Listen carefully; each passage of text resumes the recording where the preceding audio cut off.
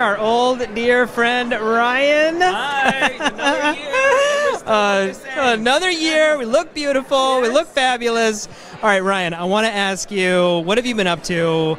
We talked last year at SID. I know you were writing a book. I want you to talk about that, but give us a bit of the lay of the land for all things in the world of Ryan. Well, thank you so much for being the most amazing person that you are. Yes, I finished and wrapped up a book. It's called Finding My Humanity. It's great. I got an advanced copy, signed copy, I think. Really, really nice. Thank you. Well, and the story is really about my journey into development and how I started off as a sullen youth in Middle America, not unsure of where, what a future looked like for someone like me, a young gay kid in the Middle America. To leading global movements on LGBT human rights around the world, and now finding myself in a company that goes all around the world doing all sorts of stuff to help people who are marginalized or underrepresented in their local communities to have voice and agency in ways that they wouldn't otherwise have. And so, yeah, my book is doing well. Archbishop Desmond Tutu's granddaughter helped write introduction to the book. So I'm really proud of it, and I think those who have read it so far love it. Yeah, that's where I'm at with the book. Amazing, Ryan. Well, I hope folks do get a chance to read it and check it out. You do a lot of work on gender-based violence, on thinking about gender and the intersection of technology, harm, and global development. What are some of the trends you're seeing? What are some of the things that, world in crisis-wise are keeping you up at night? Tell us kind of.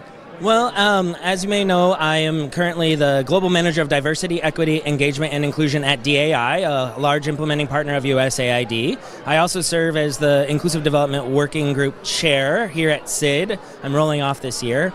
And just yesterday, I was on a panel at Amazon headquarters where we were really talking about this very topic and how we look to the future of AI, new technologies, and its impact upon social impact programs, and particularly the disproportional impact it may have on marginalized or historically underrepresented groups. And so, as we're focusing in on this topic, we think it may be going away. Diversity is the big scary word now, when in reality, it is a pathway to help advance all of our work. Because if we think, what else is diversity? It's complexity.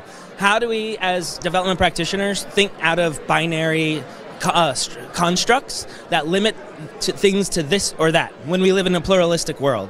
How do we examine the paradigms with which we understand solutioning to solve some of the world's most pressing problems without conceptualizing the impacts and experiences of a multitude of peoples who live in multitudes of ways? And so the future that we're seeing, both in inclusive development and at my company DAI, through a diversity and inclusion lens, is just that. Examining complexity, understanding the human-centered components of what that looks like, and then how that shapes the ways in which we tackle the world's most pressing problems. So that's where I'm at right now.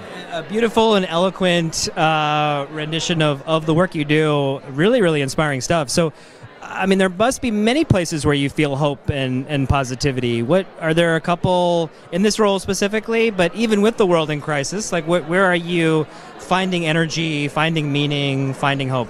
Well, I think just like you and many people in this room, we work in a mission-driven industry, and so a lot of people really do care. They want to know how to do diversity better, how to be more inclusive. I think we haven't done a good enough job of giving them pathways on how to do so. They get the big picture, but they don't get how it translates to their day-to-day roles, let alone how it then translates to the actual project impact. And so, I'm inspired by that hopefulness, and most importantly, I'm inspired by a lot of the young people who are getting more and more agency, who live and work in country contexts in which innovation is necessary, right? And how they are, through their own resilience, are creating innovations that will drive the way the whole world works one day. And my only hope is that those young people who may live in a village or be of a lower caste in a society are given that fair and equitable opportunities